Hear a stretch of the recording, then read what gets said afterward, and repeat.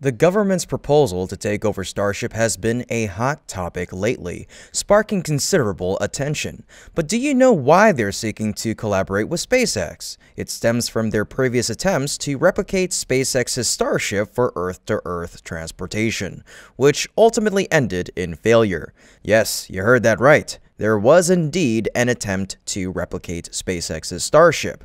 So, what exactly went wrong? How did the Pentagon endeavor to copy Starship fall short? And what's driving the Pentagon's desire to acquire a Starship of its own? Let's explore these questions on today's episode of Great SpaceX, where we uncover the fascinating dynamics behind the ambitious proposal. In 2017, at the International Astronautical Congress, Elon Musk unveiled an audacious plan for the Starship project, Starship Earth-to-Earth. This groundbreaking concept envisions Starship operating akin to a commercial aircraft, facilitating rapid transport of people and cargo between Earth locations in less than an hour, all at a price point comparable to commercial flight tickets. With its potent Raptor engines, Starship promises to revolutionize travel by significantly reducing flight times. For instance, a journey from New York to London could be completed in a mere 29 minutes compared to the conventional 7 hours and 55.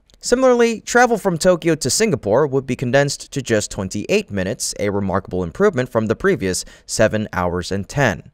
To achieve these staggering speeds, SpaceX intends to utilize the power of Raptor engines and leverage the advantages of low Earth orbit, where the craft is unaffected by atmospheric drag. This strategic maneuvering will enable Starship to attain velocities 10 times faster than conventional airplanes operating within the lower atmospheric regions, where factors such as air resistance and wind play significant roles. This visionary concept holds immense potential for individuals and organizations worldwide.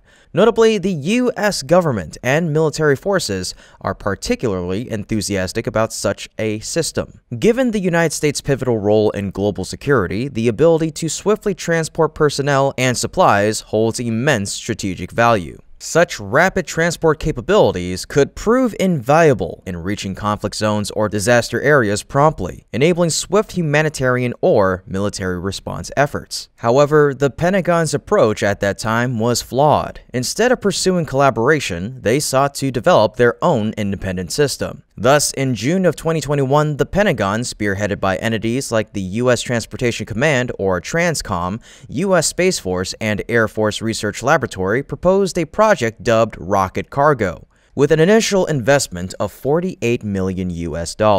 Essentially, this initiative mirrored, if not outright replicated, Elon Musk's concept proposed 4 years earlier. It aimed to deploy vehicles capable of rapid global transportation with an emphasis on reusability. This proposal exuded ambition, positioning the United States a perennial leader in transportation technology to achieve groundbreaking strides. The Pentagon's vision promised to set the U.S. apart from its global counterparts, introducing a level of innovation unprecedented in the realm of transportation. Yet, as many had anticipated, the endeavor faltered, understandably so, as the plan lacked originality, being a mere imitation of an existing concept. Neither the government nor the military boasted the expertise of SpaceX's engineers, essential for executing such a pioneering vision. Compounding matters, the government was concurrently heavily invested in projects like the Space Launch System, or the SLS, and the Artemis program, which commenced a year later.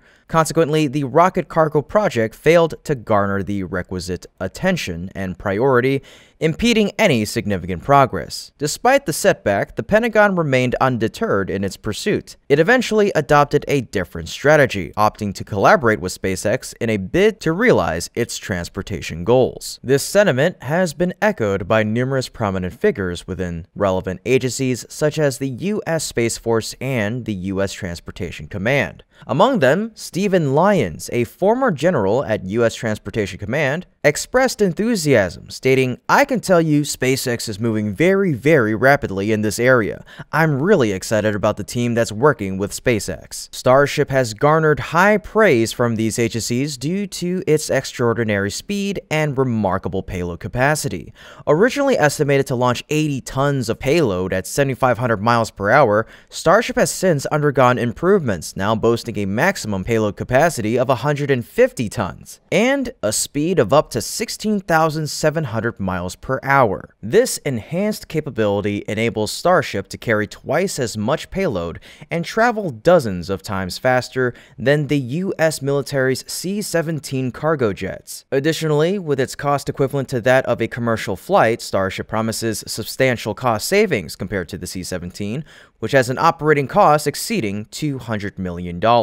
However, the ambitions of the Pentagon and the military extend beyond mere admiration for Starship's capabilities. They aspire to possess a system under direct control, leading to the recent proposal for the government to own SpaceX's Starship in a government-owned, government-operated capacity. The rationale behind this request is the government's desire to have a vehicle for sensitive and potentially perilous missions. This proposal carries significant implications for all parties involved, particularly SpaceX. It could potentially disrupt the company's long-term plans, notably its ambition to colonize Mars. The diversion of resources towards fulfilling the Pentagon's request may impact SpaceX's roadmap for Mars exploration, not to mention its involvement in upcoming missions like the moon landing within the next 3 years. Furthermore, relinquishing complete control of Starship to external organizations could compromise its original purpose. There is a risk that it could be misused for nefarious purposes, undermining the peaceful and developmental goals SpaceX has championed throughout Starship's development. Consequently, SpaceX faces a weighty decision and must carefully evaluate the ramifications before reaching a conclusion. The actions taken by the Pentagon have undoubtedly exposed significant shortcomings and errors in their approach. From the outset, the Pentagon's pursuit seemed narrowly focused on acquiring a vehicle tailored to their specific needs. The decision to replicate Elon Musk's ideas highlights a fundamental flaw in their strategy, a lack of foresight and originality. Developing such groundbreaking concepts requires extensive research, meticulous planning, and a clear roadmap, none of which were adequately addressed by the government. Consequently, the project floundered before it could even take off, resulting in a squandering of valuable time and resources on an untenable plan. Had they chosen to collaborate with SpaceX from the outset, both parties could have reaped substantial benefits.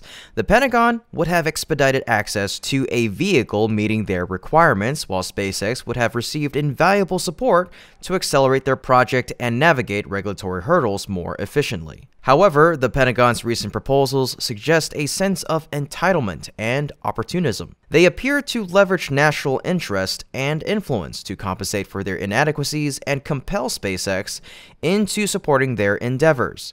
Nonetheless, it's crucial to recognize that Starship remains the brainchild of Elon Musk and his team, and they retain the right to safeguard their creation. While SpaceX remains committed to serving the greater good, they rightfully demand that their vehicle be utilized for noble purposes and that their original plans remain intact. Ultimately, any collaboration must align with SpaceX's vision for advancing space exploration and benefiting humanity. Indeed, beyond its immense potential, Starship possesses unique characteristics that set it apart from any other project. It stands as a remarkable feat of engineering, a project that resonates with the dreams and aspirations of individuals and organizations worldwide. However, the successful operation of such a groundbreaking product requires a specialized skill set and a deep understanding that transcends conventional expertise found in government or military circles. Instead, it demands the ingenuity and insight of those who conceived it, the talented engineers at SpaceX under the visionary leadership of our genius billionaire Elon Musk. These individuals possess an unparalleled level of expertise and familiarity with the intricacies of Starship's design and functionality.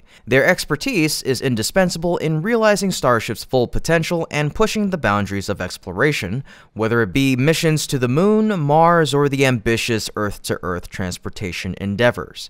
In essence, the success of Starship hinges upon the continued involvement and guidance of SpaceX's talented engineers, who remain uniquely positioned to propel this groundbreaking project to new heights. Literally. Well, folks, that's about it for today's episode. Thank you so much for tuning in, and if you want to support our channel even further, you can hop on over to our Patreon through the link in the description below. Sign up and become a patron today to gain access to exclusive content. Sounds exciting, doesn't it? In any case, we still appreciate your generosity and your passion for space exploration. As always, this is Kevin from Great SpaceX, and until next time, keep looking up.